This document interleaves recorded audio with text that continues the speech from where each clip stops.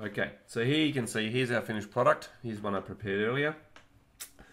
So you can see we've got our different walls, different sizes, different profiles. We've got openings in each one. All that information is always readily accessible. Okay, so if we come into our north elevation, what we want to do now is we want to create the splits between our walls, or basically we want to create our assemblies of each of our concrete panels. So it's important to understand that we need to split this original wall into sub-elements. Okay, so to do that, we simply click on the wall. Now we can let the precast module do this automatically, but to do that, you're going to end up with splits that don't suit. Now in this particular case, I want to control the splitting along at my grid lines, and I want to have this top panel here in a certain profile.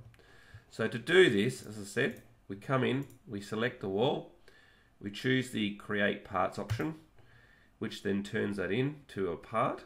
Then I say I want to divide my parts. I want to choose or pick a plane. I can actually grab one if I want to. So, you know, I can choose maybe grid A or whatever, but I'm just going to pick a plane, pick the wall, and then I'm going to edit the sketch of the divide.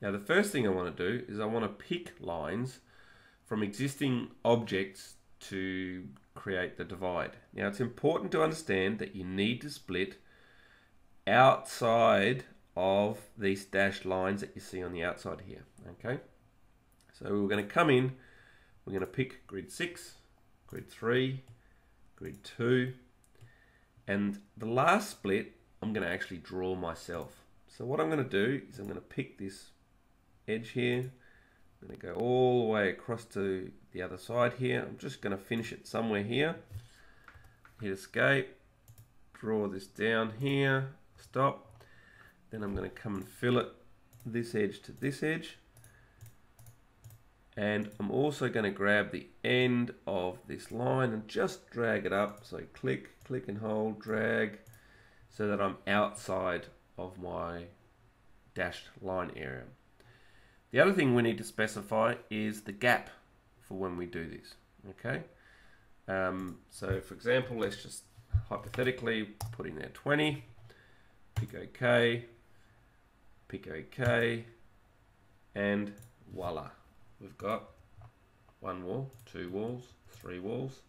Now if we go into our 3D view, you can still see we can only see the original elements.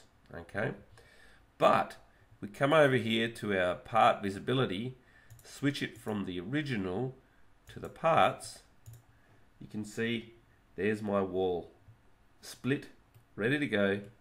You would repeat this process all the way around the outside and split all your other walls. So for example, instead of on the north side, I go to the south side.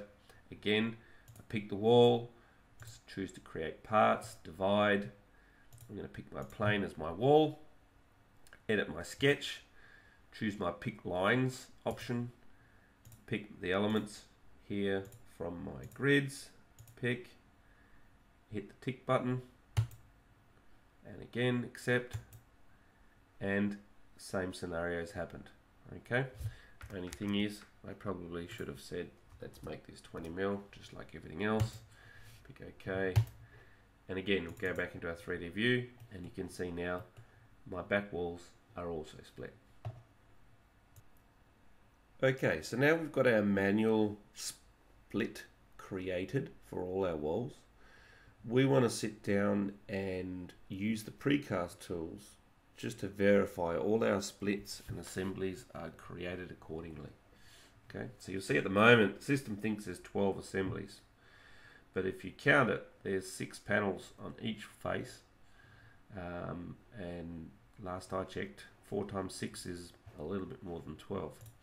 So this is where we got to come in and use the split tool from the precast elements.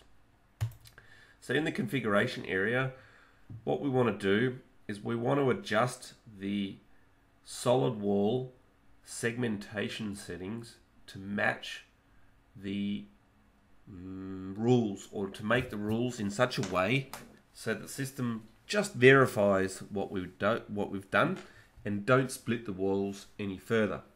So basically my minimum and maximum wall size I adjust accordingly. Obviously I'm not going to have any wall that's going to max out at this value. It's just ridiculously big. The same goes for the height, and the same goes for the weight.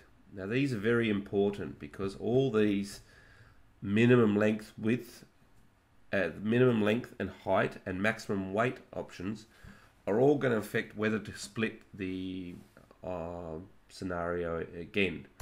So what I want to do is just highlight my model, come into my precast, choose the split command. You can see the wheel start spinning. The system goes through and checks all the selected elements according to those rules, and you can see now we've got a whole range of different